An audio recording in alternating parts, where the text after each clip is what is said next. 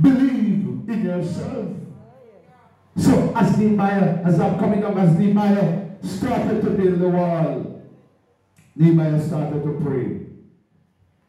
Nehemiah realized, Nehemiah prayer, verse chapter 1, verse 4, it came to pass when I heard these words that I sat down and wept, and I mourned on certain days, and I fast, and I pray before the God of heaven, and I said, I beseech thee, O Lord God of heaven, the great and terrible God, that keepeth covenant and mercy for them that love him and observe his commandments.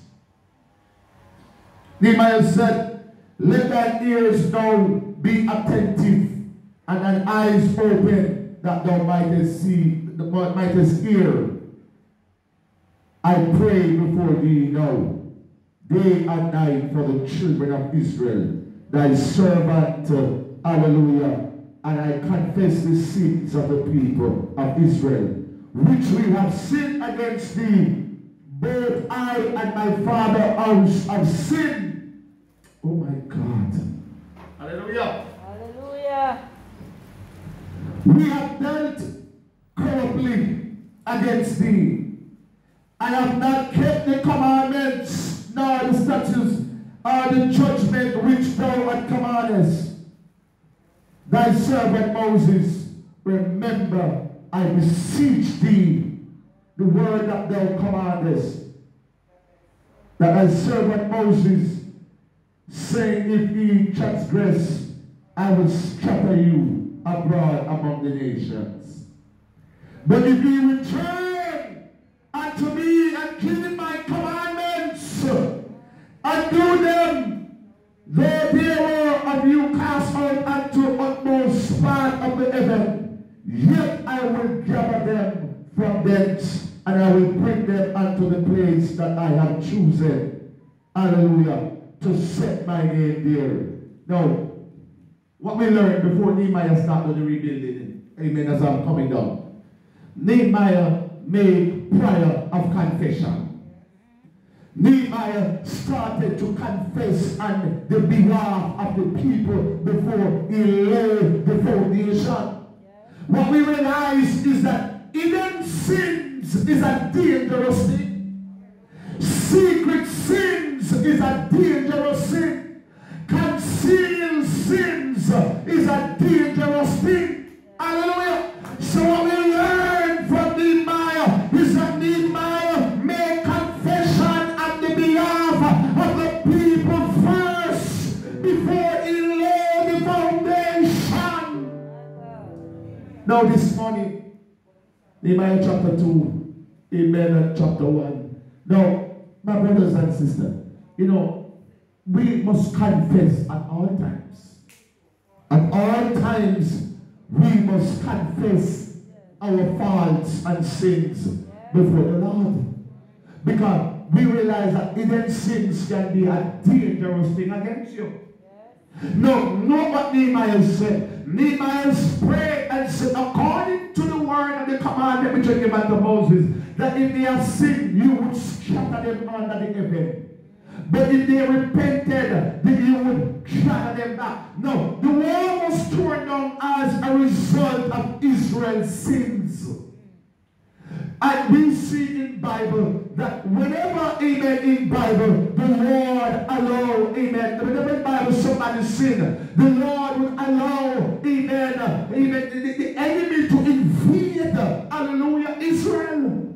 Whenever Israel sinned, the enemy will rise up against, hallelujah, amen, them. So, my brothers and sisters, this morning, as we look at the text, Nehemiah started to even plead, hallelujah, on the behalf of the people. Oh, God. You know, my brothers and sisters, it's important that we confess our sins. It is important that you confess your sins daily. It is important that you determine that, amen, you will not have no hidden sins, no secret sins, no private sins, but you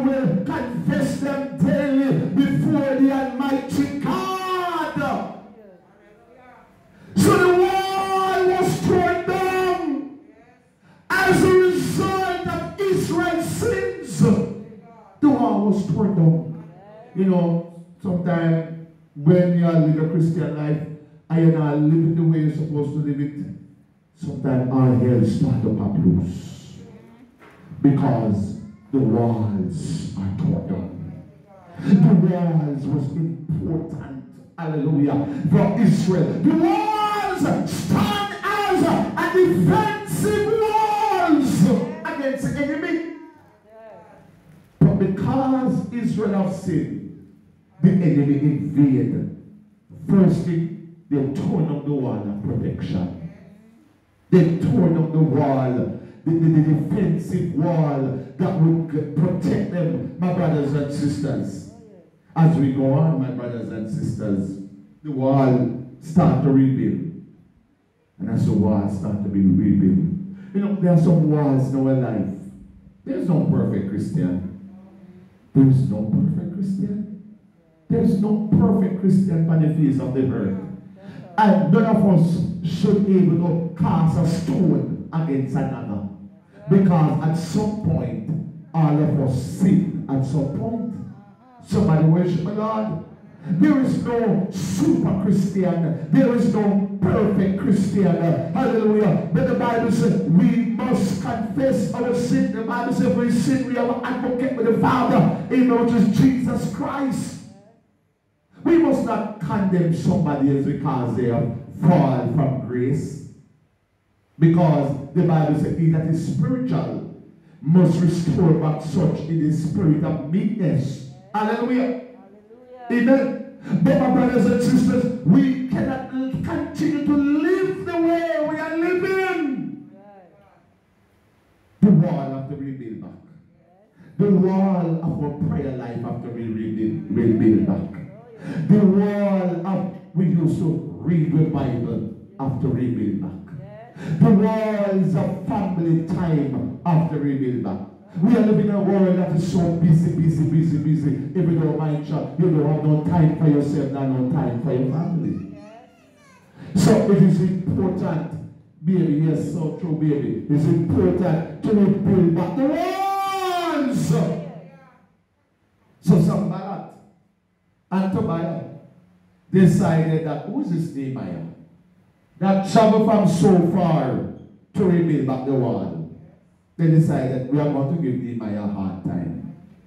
Now, as we look at Nehemiah chapter 2 verse 11, so I came to Jerusalem and was there 3 days. So Nehemiah finally arrived to Jerusalem. And I arose in the night, and some few men with me. Neither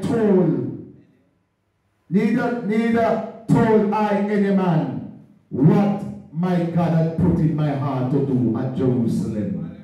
Neither there was any beast with me, save the beast that I rode upon. Oh my God. You know, sometimes you do something you cannot make it too publish. Nehemiah said, I did not tell no one what the Lord has put in my heart. Nehemiah said, I have a plan for Jerusalem, but we not talk. Nehemiah said, I have traveled from far to rebuild back the city, but we not tell nobody. But what we learn about Nehemiah is Nehemiah said, only a few of the men that was with me. You never tell all of them. There's a thing that called your inner circle. You see, inner circle is very important. Jesus have an inner circle. Jesus had 12 disciples.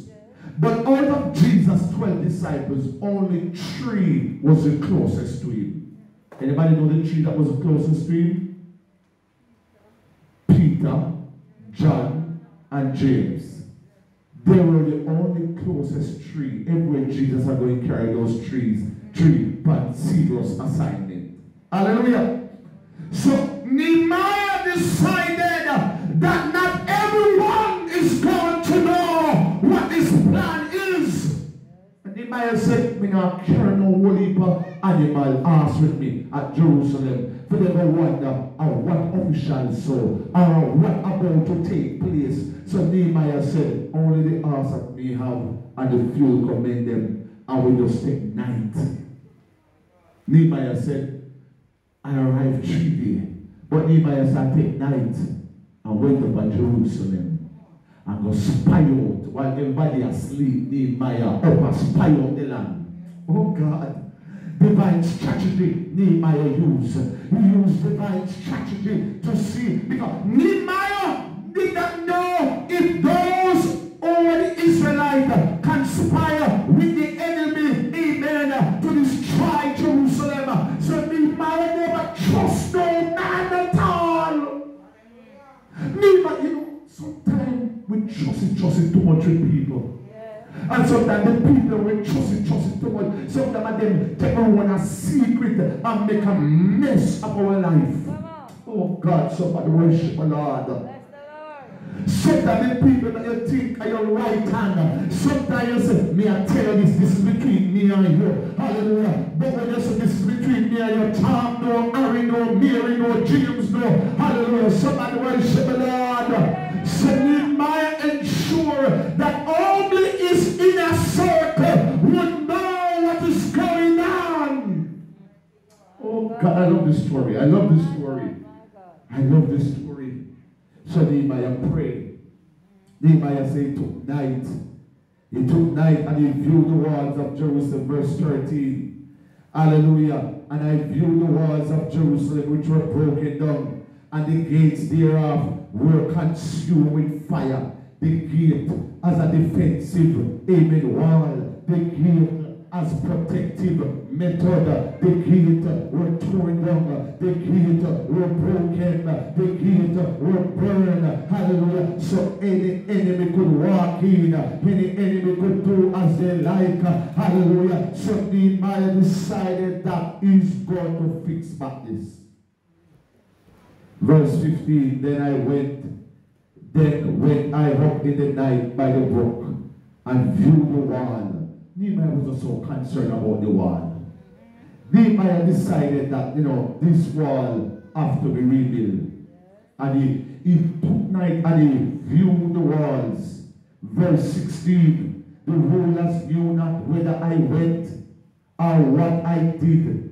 Neither had they said, neither had I as yet told it to the Jews, nor the priests, nor to the noble, nor the rulers, nor the rest that did the work. Nehemiah said, "Me not tell nobody."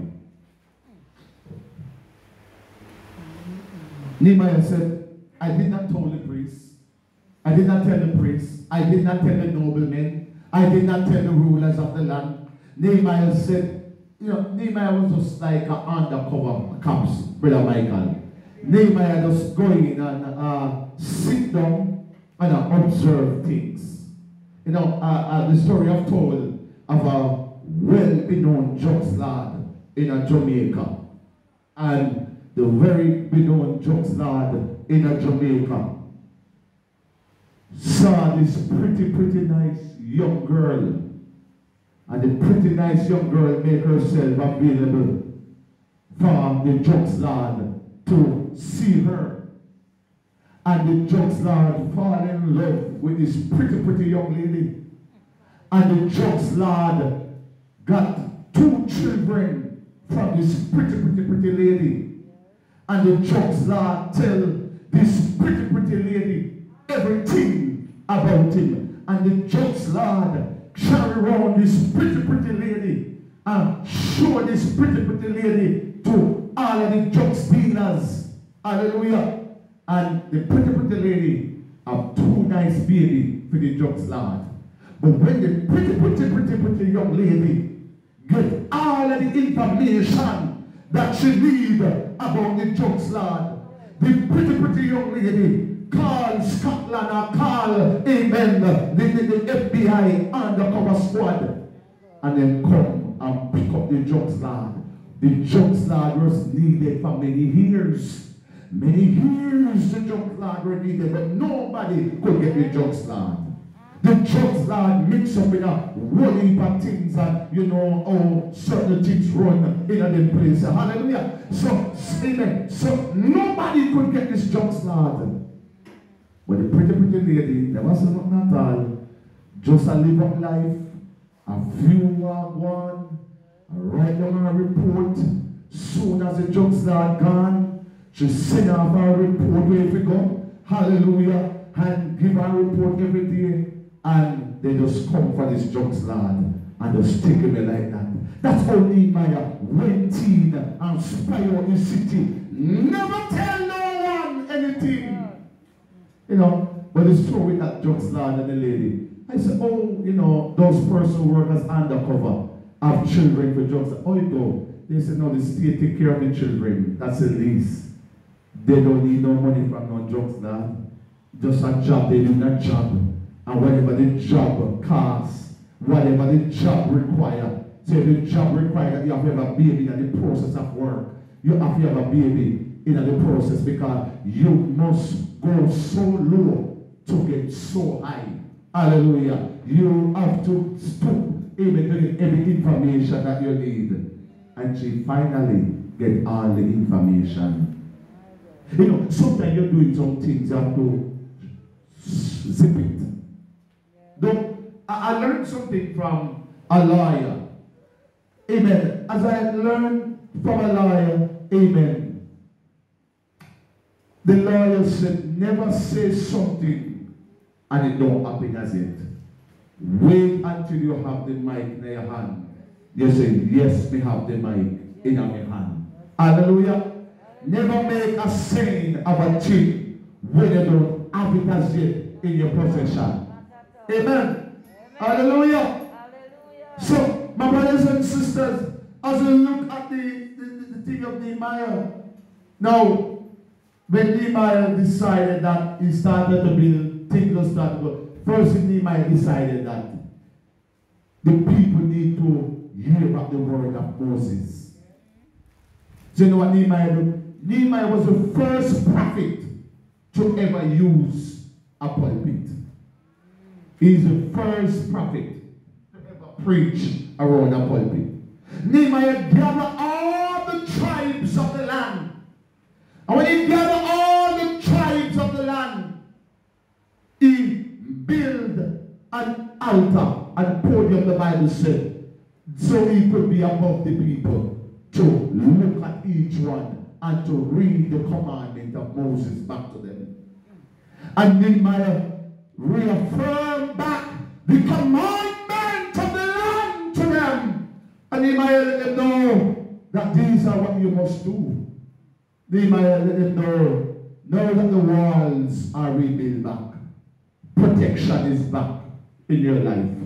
You know, when the walls of God is built in your life, prosperity will locate you. Victory will locate you. Healing will locate you. Deliverance will locate you. But several persons' walls have been broken down. And as a result of the broken walls, the enemy is invading your life. That of Christian, their life could better. Like a Christian, they could even experience a mighty move of God. Like a Christians, God could do more for them. But the walls is torn down. The walls is not the same. But if we can rebuild back the walls of prayer, the walls of the fellowship, the walls of holiness, the walls of righteousness, the walls of sanctity. Hallelujah. Amen. We can have the victory. We can have a victory. We can have a victory. So as I'm closing this morning, Nehemiah started to build up the walls. Sanballat and Tobiah and Gershom start to oppose. They give Nehemiah a hard time. A real hard time. It weren't easy for Nehemiah to rebuild back the wall. But you know, this morning I want to leave out of the text. Nehemiah found favor with the king. Nehemiah found favor with the king.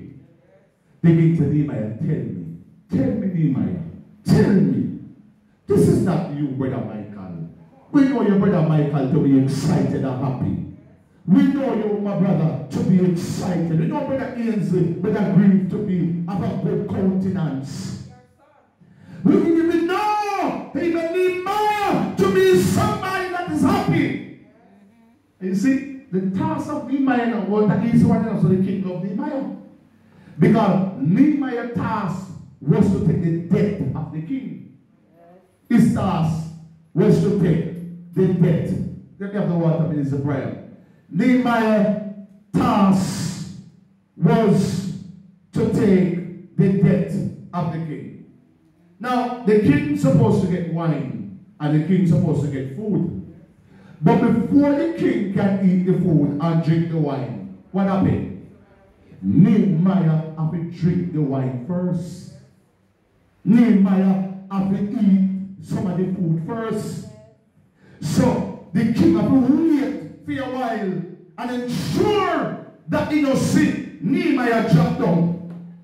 The king have to wait for a while that he don't see Nehemiah eye roll over because poison of the food. Oh my God. When I was watching online the security for the White House, the FBI that protect the White House, and when I see some of the training that they have to go through, they don't show all of the training for security purpose, but several of the training, and when they turn over the car, and amen, they have a car, amen, put a machine, and then turn it over, how to deal with a crashed car, how to come out of a crashed car, and they put the car on the water also. If the car turn over by the sea and under the water, how to come out of a car while under the water. Amen. And when I see all the job of the security was to take a bullet for the president. The job of those who work with Donald Trump or Obama, President of the United States, they have to take the bullet.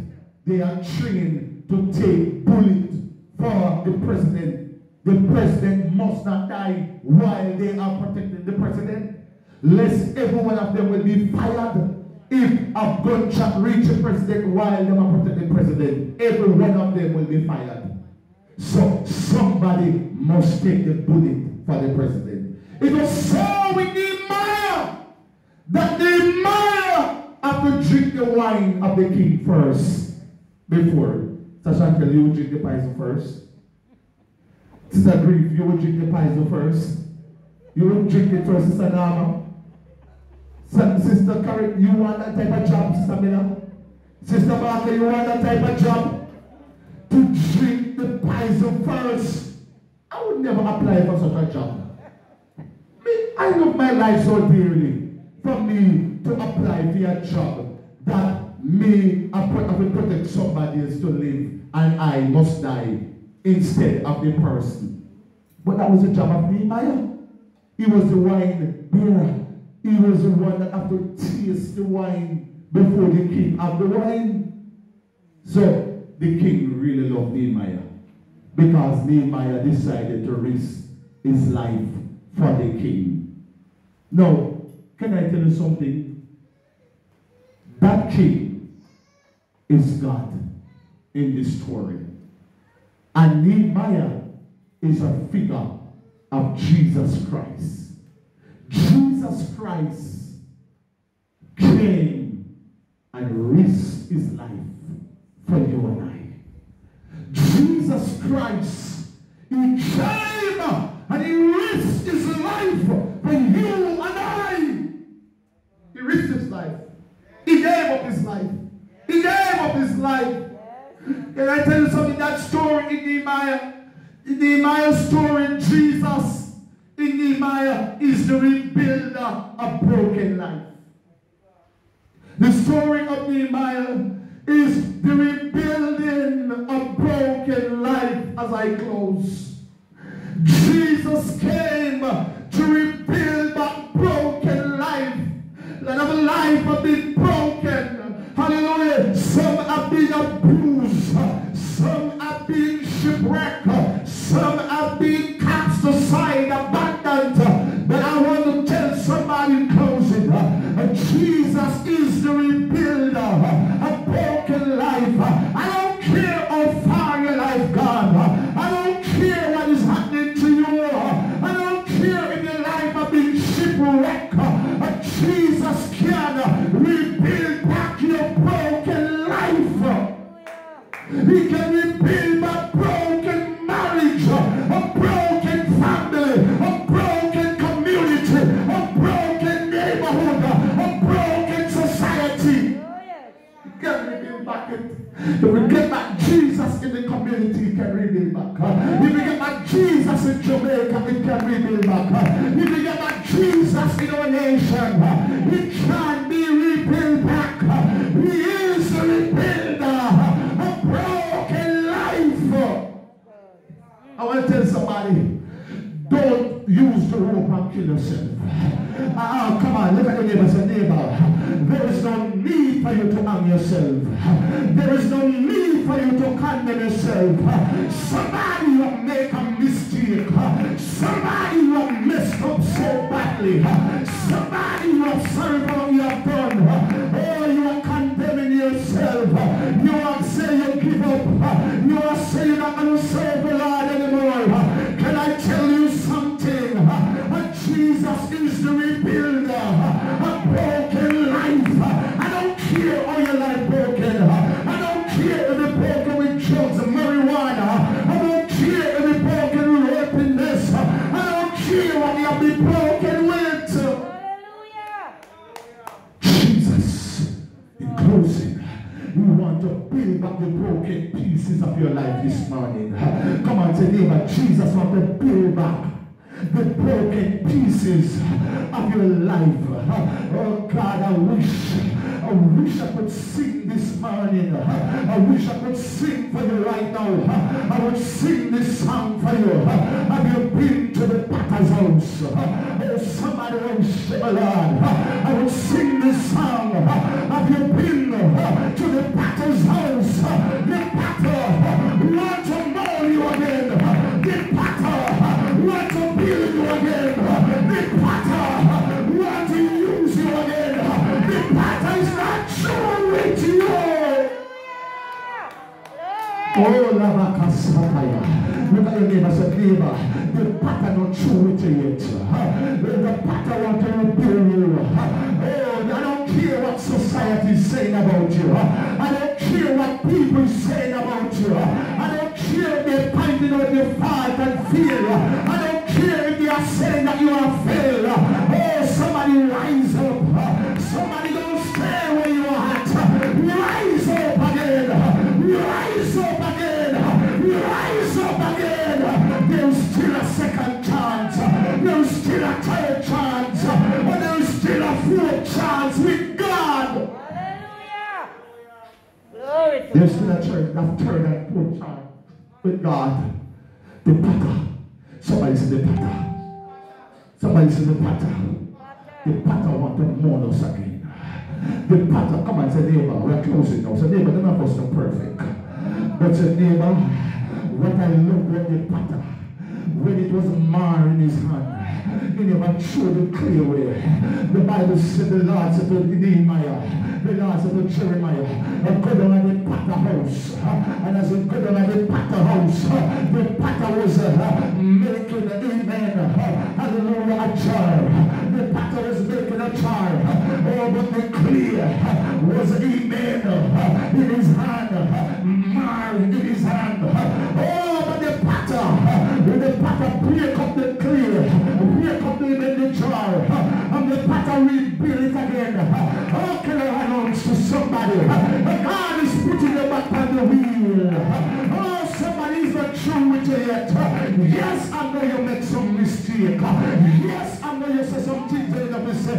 Yes, I know you do some things you don't do. Yes, I know.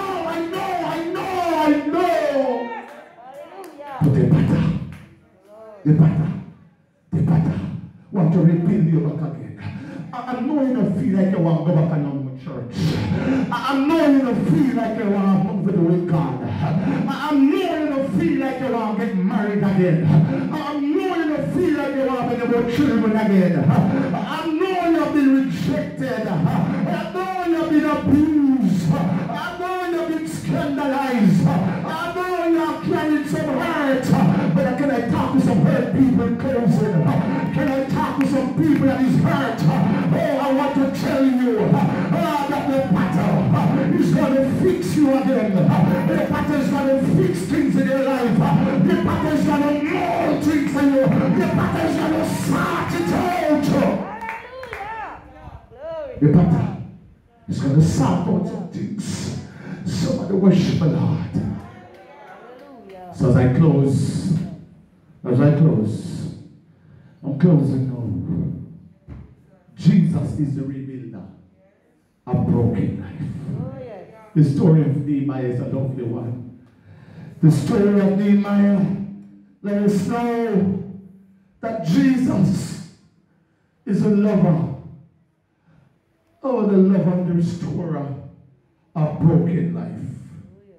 Some of your life have been broken. Some of you are going through some rough time. But can I tell you something? The Potter still loves you. Oh God, the Potter have nothing against you. Oh, there's nothing take God by surprise. God knows everything that was about to happen. He predestined things. He ordained things. Somebody worship the Lord. Something in your life that needs to rebuild back this morning. Something in your life. Could it be the altar which you used to talk to God broken down? Could it be you used to pray 20 minutes prayer or a half-hour prayer, but it is not the same anymore? Could it be that the secular world take you up? That you have no more time to spend with the Potter? Could it be, hallelujah, that situation that you're so depressed that you don't want to have nothing to do with the Potter? Could it be, my brothers and sisters, that you have said some stuff that you should have never said? And as a result, you feel guilty now that you come back to yourself. I want to tell you, Romans chapter 8 and verse 1. Now therefore, there is no condemnation to them that is in Christ Jesus. Oh God, hallelujah. Hallelujah. Hallelujah. There is no condemnation. So as we close, there is no condemnation to those that in Jesus Christ. I want you to know that God loves you so much. He loves you so much. He loves you so much. Let us stand. Let us stand. For God so loved the world that he gave his only begotten Son, that whosoever believeth in him should not perish, but have everlasting life. The Potter want to mold you back again. Nehemiah decided that the walls must be rebuilt. Nehemiah decided that whatever it takes, Sister Annette is going to rebuild.